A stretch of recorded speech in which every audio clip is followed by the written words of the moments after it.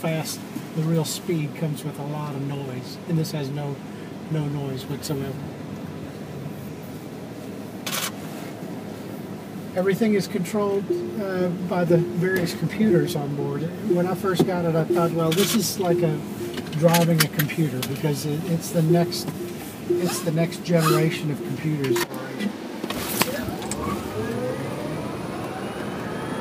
60 miles an hour. That's unbelievable.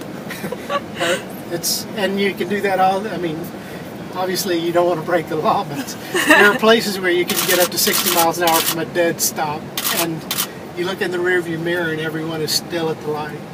Not only is it 0 to 60 in 3 seconds flat, but it's 0 to 30 in 1 second. So it's almost instantaneous. You get to 30 almost instantaneously.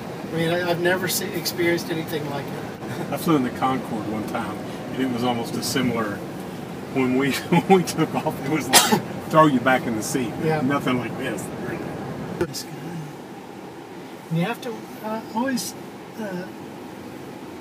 line up first, because if you're tilted and you all of a sudden take off, then you take off in that direction.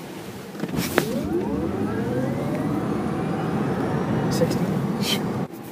Yeah, so it's a lot of fun. It's the most fun I've had in a car since I was 16. I mean, it's just one of these things that you don't get tired of driving it.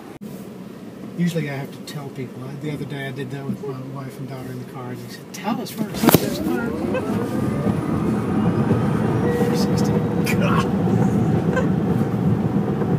Yeah, if you're more prepared for that, it'll peg you back there real quick. It does.